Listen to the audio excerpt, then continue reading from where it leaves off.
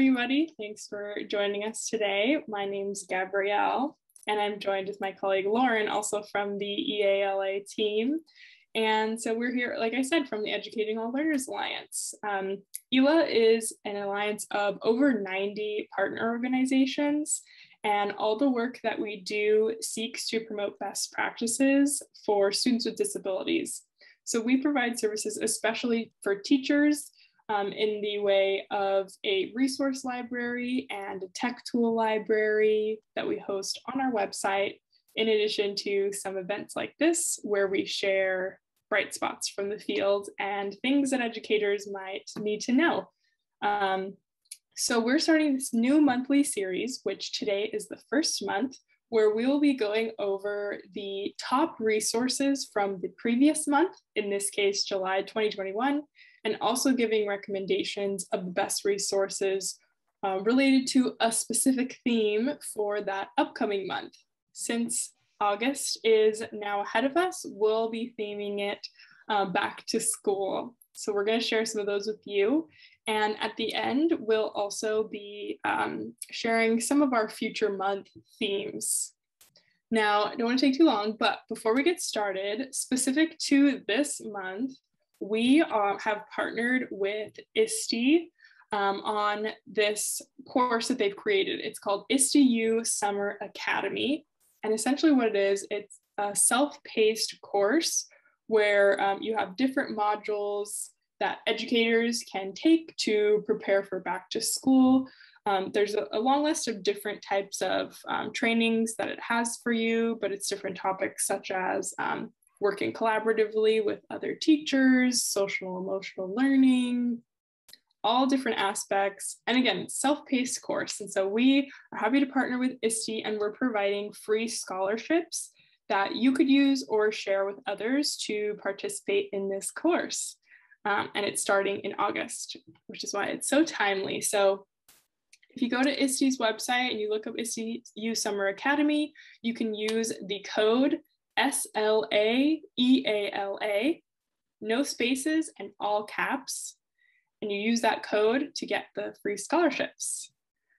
So like I mentioned, we have a lot of resources for you today. So I'm going to drop in the link, the file of a PDF where you can access all the resources that we mentioned today. And I'll also pass it over to my colleague Lauren to get us started. Awesome. Okay, so first I want to say I'm so sorry about my voice. I have a summer cold, it's just the worst. So sorry, I'm a little congested. And also thank you so much for coming. And for those of you watching in the recording, thank you for watching. Like Gabrielle said, we are going to go through the top and most recently released resources on the Educating All Learners Alliance website.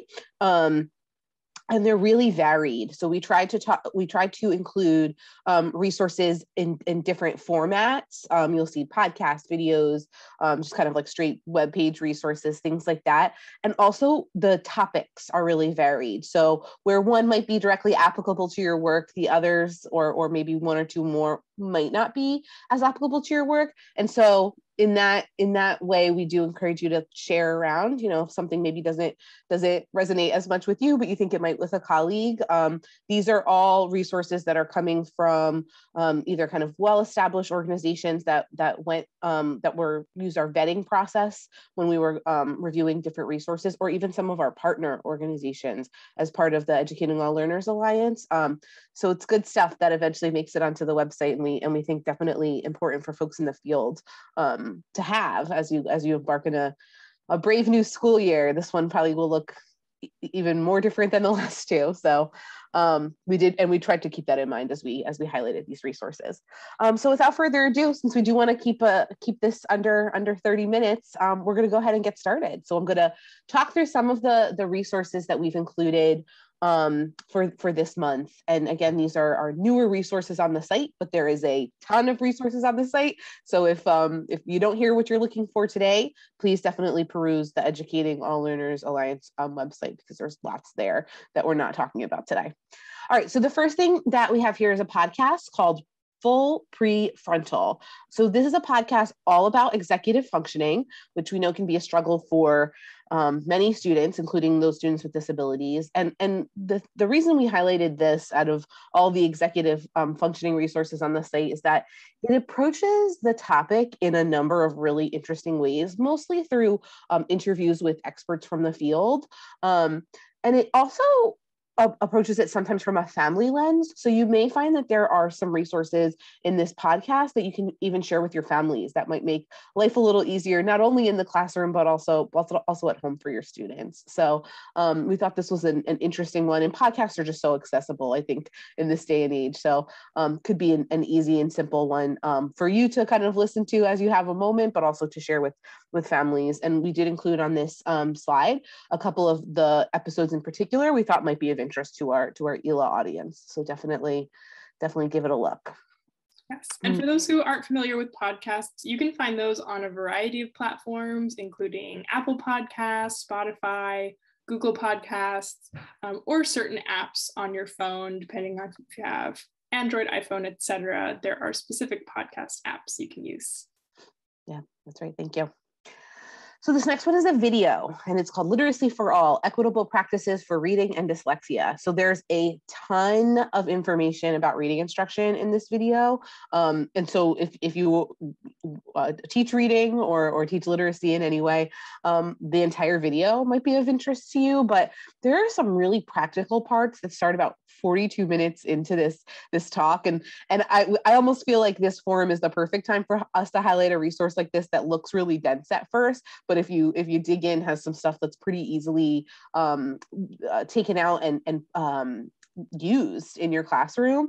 So starting about 42 minutes into this video, the speaker starts talking about reading intervention intensity and dosage. And I think that could be particularly helpful right now as schools are making schedules and looking at what their tier 1 and tier 2 interventions are going to be. And then also as individual teachers are making schedules, how am I going to provide this level of intervention for these different students that may need them? This can give you, it gives a really nice, I think, scheduling examples that can be really helpful for you to react to and then adapt to your particular context. So the entire thing is really interesting, but certainly starting at 42 minutes is, I think, some really practical advice for educators. So moving along, this next one is tools and resources for addressing English learners with disabilities. And so this is actually part of a larger toolkit from the US Department of Education. But I really liked this tool because I think it offers some questions, some guiding questions for consideration when planning for a student who has potentially disabilities and also is learning English. So could be just good conversation starters during professional development and like team time at the start of a school year.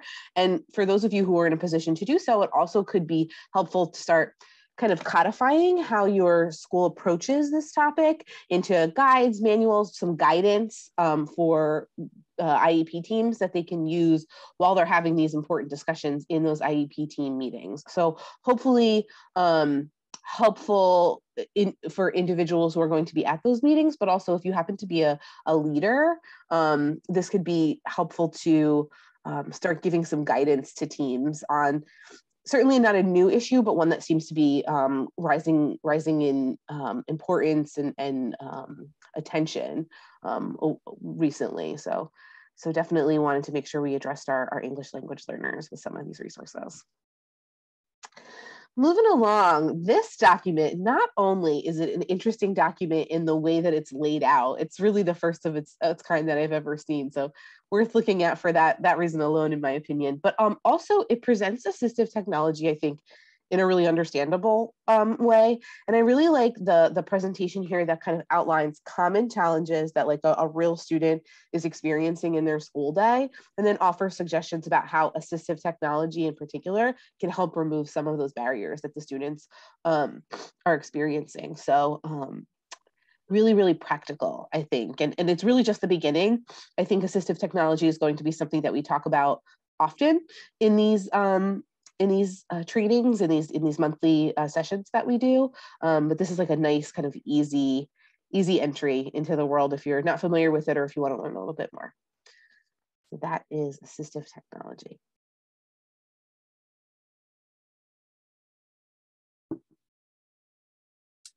Sorry, I was muted. Next, we have IEP team leader training modules. So these are essentially online courses that look at various aspects of planning and running IEP meetings. And what I like about it is that it includes real voices from the field, parents, the folks that are actually case managers, teachers, supervisors, just all the people that matter when it comes to IEP meetings.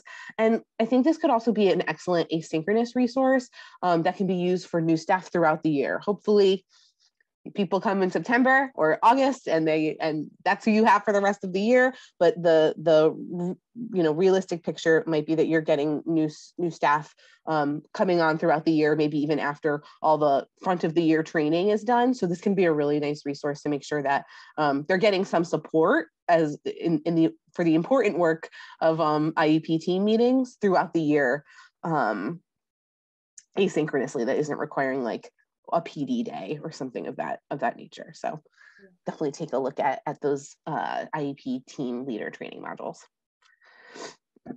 Next, we have a news story. So everything else that I've talked about thus far, you can find in the resource library on the ELA website, on the educatingalllearners.org website. This one would be on a separate tab. We have a news tab. You see it right at the top of your screen, and we do update it Monday through Friday. And this news story was about a program that's being created for students with more complex learning, behavioral health needs who have traditionally been left out of higher education. But I wanted to highlight it because while it's not a resource like all the others where it doesn't give tips, it doesn't tell you how to do it doesn't give you a tool for doing anything, we think that there's definitely a space for educators to be exposed to things like this, especially those who are part of IEP teams that are considering the transition planning for students during those planning for post-secondary years. You might just want to know what's out there in terms of college and university programs for students that maybe typically wouldn't be considered in the college going crowd. And so I kind of implore you to stay tuned to that news page if that's something that's of interest to you, because as I'm finding schools building these programmings, I'm trying to highlight them on a news page as much as possible so that you have an idea of the options that are out there for students across the country. So this is just kind of one example of a news story that highlighted that information. Okay. And now, finally, and then we're going to switch to the kind of topic-based resources that Gabrielle had mentioned earlier. We wanted to highlight our tech tool library, and I think we're going to be doing a deeper dive on the actual tech tools that are in this library throughout this series, this monthly series that we're doing. But we wanted to start in August just by introducing you to our tech tools library. And this is where you can get some information about the accessibility features of pretty common technology tools that are being used in classrooms. So how can we make that as accessible as possible for all of the learners in our classrooms, be they virtual or in person? Anything more you want to say about that, Gabrielle? Did I do a good job of summarizing it? No, I think that's great. Also, I wanted to jump on, I should have jumped in on the news page. Just also, we list articles about if ELA partner organizations are doing some great work related to student disabilities. Those are some other articles that we'd like to share. But no, I agree. We'll share a lot more about the Tech Tool Library, but that's been one of our most popular web pages since we launched it. It's just a great, easy, one-stop shop to find all the accessibility information about your most used tools. So I think you said it all. Excellent. Okay, so now let's talk about some specific things for back to school. So we call this resources for Restart. And this is, again, very varied. We tried to cover as much of the spectrum of Restart as we possibly could. So we started off with face coverings and different health protocols. And this resource specifically, it's called Helping People with Autism Spectrum Disorder Manage Masks and COVID-19 Tests. And certainly it does, it's from Harvard Medical School, and certainly it does give some really practical tips about how to get students to comply with mask mandates, but it also is just helpful information for students even outside of those who have ASD. It's got just some really good tips, especially maybe if students haven't been wearing masks for the whole summer, to just kind of reacclimate them to that life. So that's just something to consider. Yes, it's geared for a specific population, but the tips are kind of applicable across the entire spectrum of not only disabilities, but also students. So something to think about there. Moving along, we tried to include something about transportation as well. We had the good fortune of getting to speak to teachers a little bit over the summer. And this is one of the areas that we heard questions about, like what we want to be able to help our transportation folks as much as we possibly can, especially as we start a new school year. Like, what resources can we pass along to them, or how can we better plan for students to have good interactions on, the school bus or the van or however it is that they get to school. So we wanted to make sure we included that in these resources for Restart. And because I think we're in total agreement, the beginning of the school year is a really good opportunity to set students up for success, including that positive climate right as soon as they, start their journey to school or their journey back home. And so this is a resource called Rethinking School Transportation for Autistic Students. And I would say again, yes, it's very applicable information for that population, but it's also applicable kind of for any student that is going to be on transportation for the new school year, and how you can kind of get that started off on the right foot. So definitely take a look for those of you who are adding transportation to IEPs, or including transportation is just a part of their school day. There's some really practical tips here. Next, we have a resource that's looking specifically at remote instruction. So it's going to be a weird year. I know schools are in different places as it pertains to remote instruction. And so this specifically is a script for communicating with families. But the thing that I like about this, and there's actually a couple of them on the Educating All Learners website, a couple of different scripts that just give some questions that you should kind of be asking to monitor how the student and their family is doing. Since you don't, with students who are on remote instruction, maybe don't have that face-to-face that you can kind of rely on as much. But I like this one because it also includes some follow-up activities. So yes, you heard that on a call. It's so easy. I know personally, I'm a former educator myself. It's so easy to like make the call, you jot maybe the notes down, and then you got to just wait till the next instance when it's on your calendar to follow up with the family again. But this does give some really nice pointers on what you can do with the information that you gleaned from the communication with families, even up to and including like passing that on to someone else who maybe can help them more immediately. So I think a very robust resource for that reason. So that's remote instruction, but we didn't want to leave out those of you who are going to be returning to fully in-person instruction. And so we included this resource on the power of the student-teacher connection.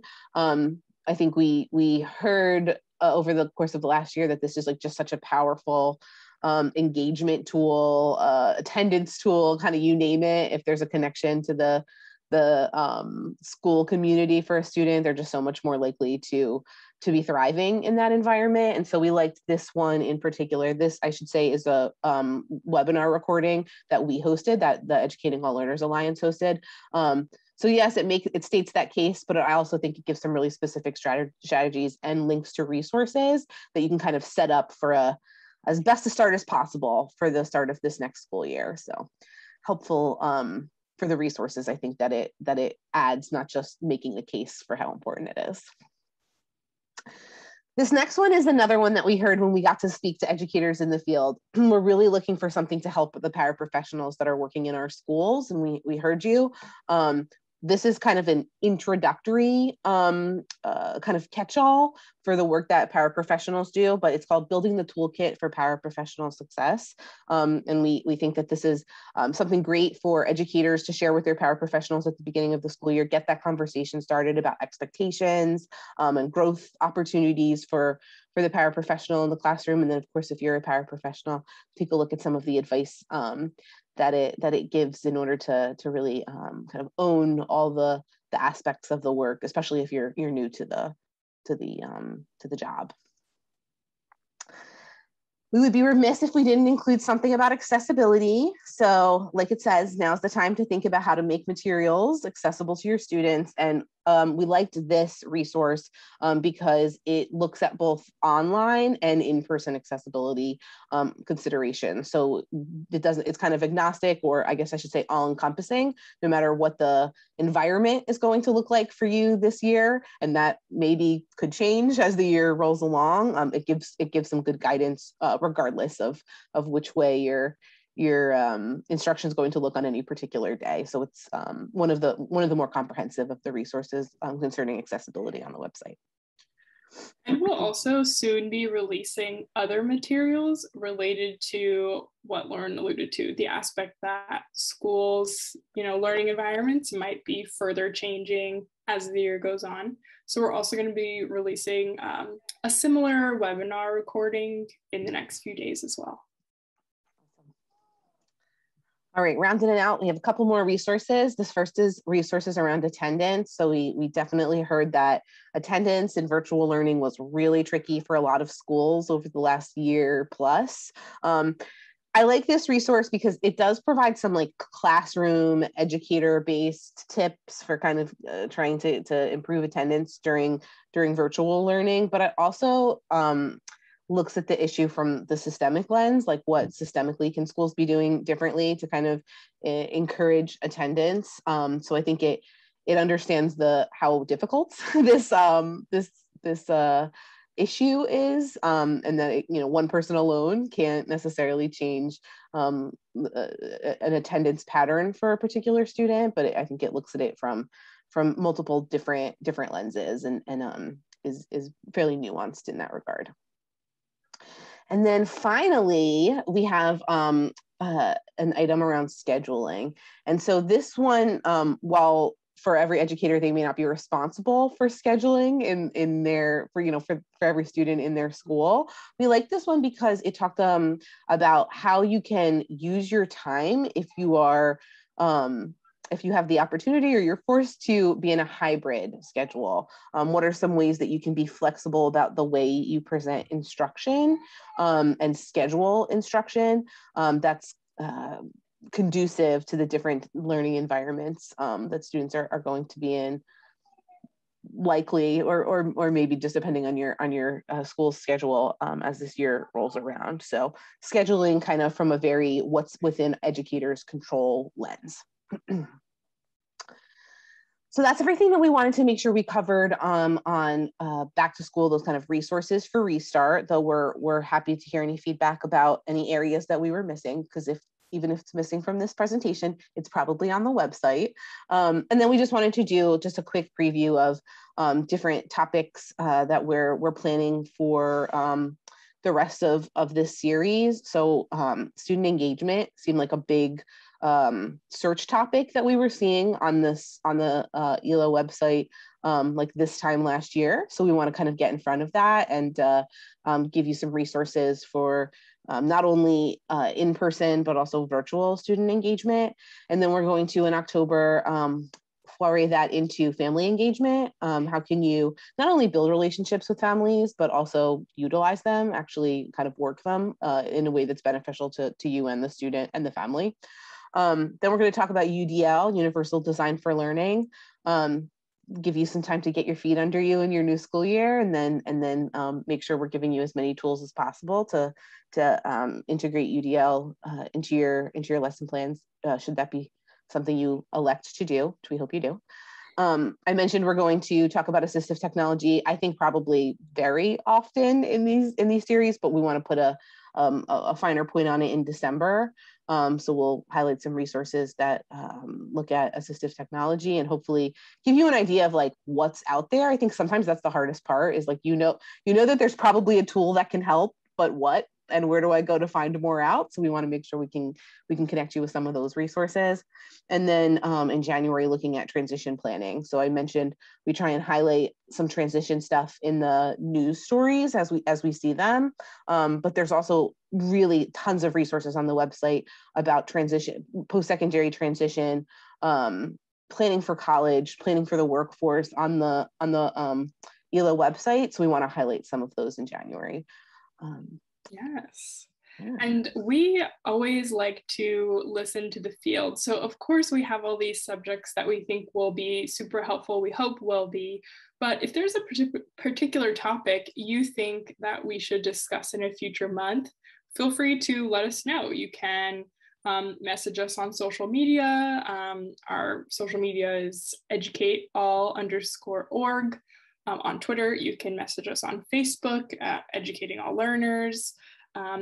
And let us know, or you can email us. Our email is resources@educatingalllearners.org, and let us know what you think we should discuss.